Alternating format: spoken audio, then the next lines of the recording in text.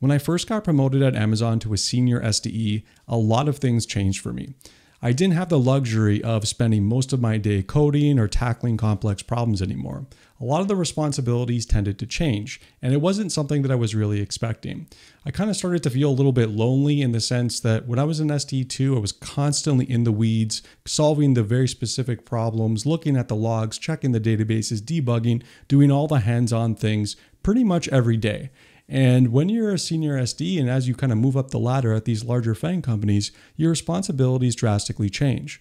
No longer are you spending every minute of your day solving these complex problems. Maybe some of your time will be spent on that, but more so you have other responsibilities like mentoring, like interviewing, like growing others, like deciding strategically what your team and your organization is going to be working on.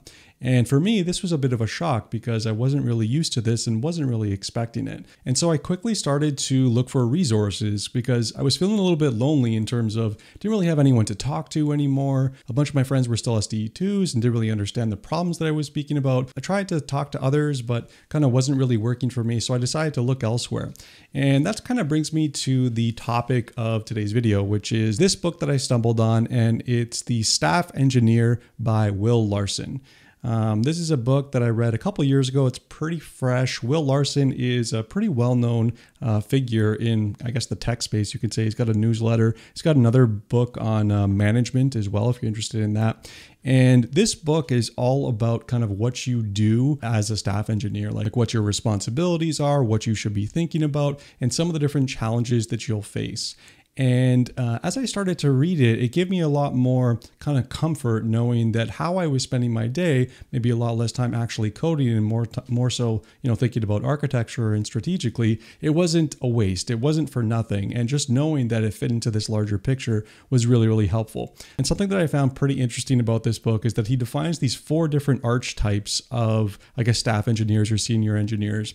And it was weird because as I read them and he described them, I instantly had these thoughts of people that fit into these, I guess, buckets or categories.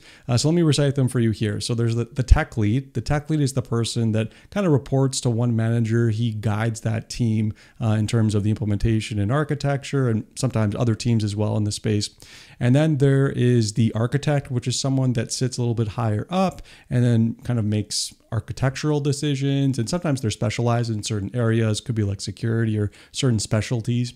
And then there's the solver, which is the person that gets really deep in an area and can kind of get their hands dirty and specialize in a certain kind of domain. And then there's the right hand, which is kind of like the extension of an executive, like someone that kind of speaks for an executive or a leader, but through a technical lens.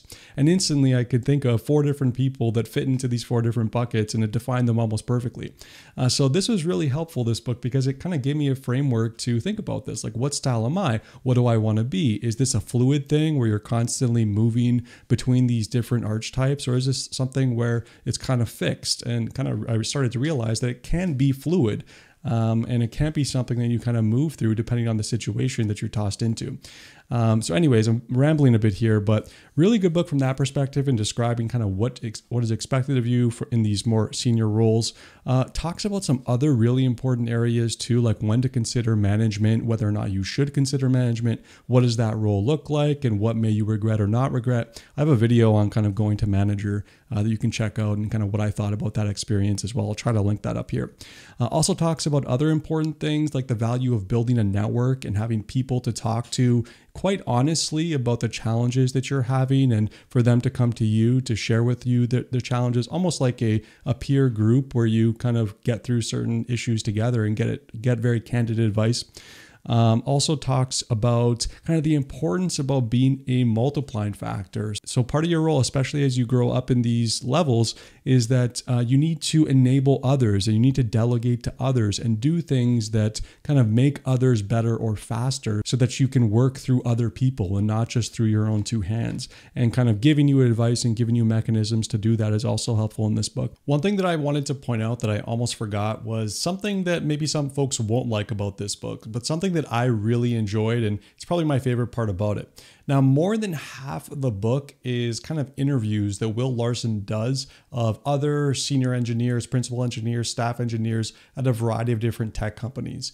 And some of you may cringe a little bit and say like, really, that's half the book. But honestly, this was practically the most enjoyable part for me because it was such a candid look into how these people think and how I can aspire to be them and how maybe I should be thinking as I grow forward. So there's about 10 or so interviews I want to say about these different folks from a variety of different companies, but it really gives you a good perspective on kind of what the role looks like and the slight deviations between the different companies and kind of the different archetypes that people fall into across these companies. So that's something to point out that I think you should be aware of if you decide to buy this book.